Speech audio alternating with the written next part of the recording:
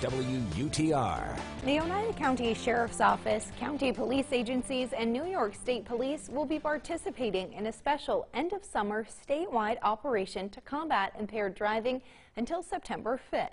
Eyewitness News reporter Lauren Brill has more details.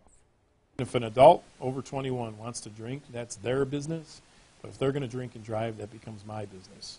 As we reach the end of summer, the Oneida County Sheriff's Office is participating in the statewide Stop-DWI Labor Day campaign. Program coordinator Eric Townsend explains that more patrols will be put out on the roads, specifically focused on driving while intoxicated and traffic safety enforcement. Around most holidays, drinking is more prevalent.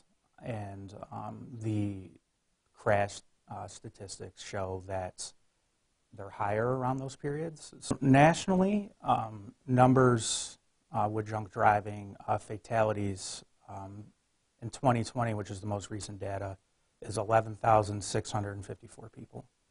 So if we can reduce that number, that is what we're trying to do, is save lives.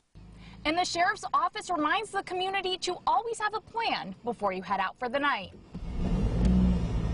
In addition to traditional, designated drivers and taxis, now you've got all kinds of opportunities for whether we're talking Uber or other means of transportation. Oneida County Sheriff Robert Mashel says it's important to educate the public, especially the younger generation, about the dangers and consequences of driving under the influence.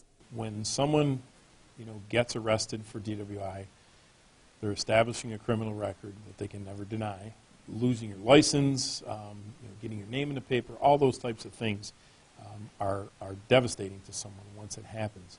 Over the years, we have had numerous, too many to count, fatal accidents caused by drunk drivers.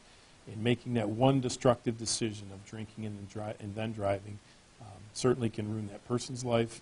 And many times we find it ruins the lives of innocent people. Reporting in Oneida County, Lauren Brill, Eyewitness News. In honor of Ukrainian independence